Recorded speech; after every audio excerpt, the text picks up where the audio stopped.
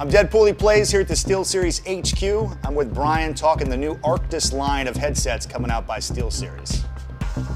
So we know that comfort is huge for gaming headsets. I mean, it's one of the things that separates what a gaming headset is versus just a pair of headphones, is the amount of time that you're gonna wear it on your head. You're gonna have your long gaming sessions, much longer than you would typically sit and just listen to music maybe.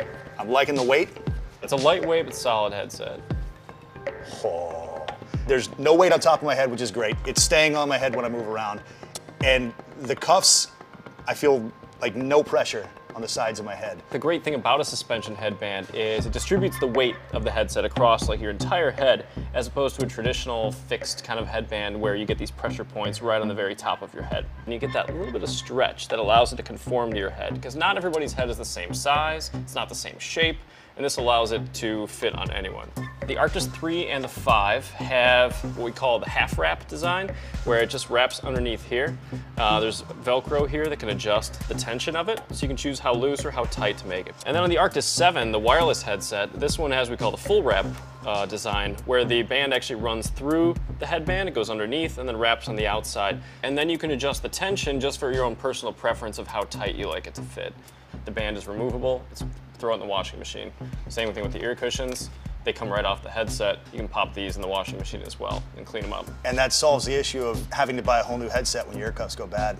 Exactly. You just get new ear cuffs. We actually looked at the material of the outer part of the ear cushions as well and rethought how we could increase comfort. So we actually went to a company that creates materials for athletics. And it's a breathable, moisture-wicking fabric, which we're calling our Airweave ear cushion fabric.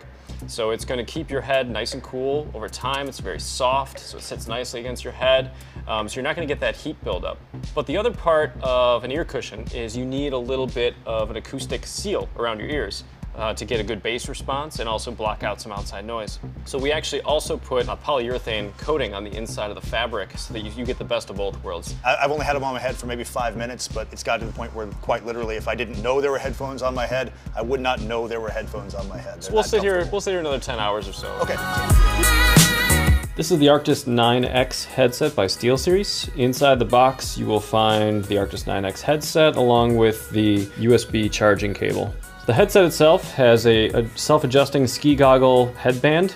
It has a retractable clearcast microphone, and it's bendable so you can adjust it to perfectly position it in front of your mouth. Around on the back side of the headset, there are a few different controls. On the left side here, you have a chat mix control, and this has a center position. When it's in center, you have equal amounts of your game and chat audio. If you move it to one side or the other, so for example, if you move it towards game, the chat audio will reduce, and similarly, if you move it towards chat, then the game audio reduces. On the back of the right ear cup, you will find a master volume control. The button directly below it is for muting and unmuting the microphone.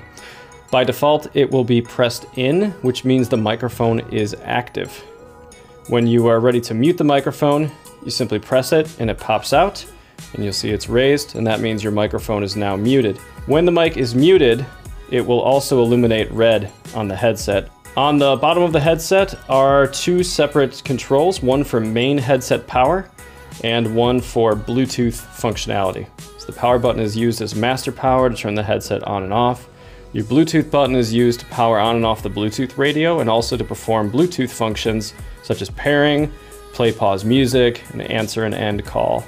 Further down to the bottom, there is a micro USB jack here. This is used for charging the headset and performing any firmware updates when connected to the PC. And lastly is a 3.5mm jack here, which is a share port. You can actually plug in a second set of headphones or another headset to the Arctis 9X to then share audio with a friend. To connect your Arctis 9X to the Xbox, first with the headset off, press and hold the power button for 6 seconds. You'll see the power LED turn on, showing you that the headset is now on, and then it will turn to white and begin blinking rapidly. Next, press the connect button on your Xbox, and you'll see the Nexus logo on the front of the Xbox begin to blink as well. The headset will then connect to the Xbox, and you'll see the LED status change to a periodic blink, and you'll see a message appear on the screen telling you that the headset is now connected to the Xbox.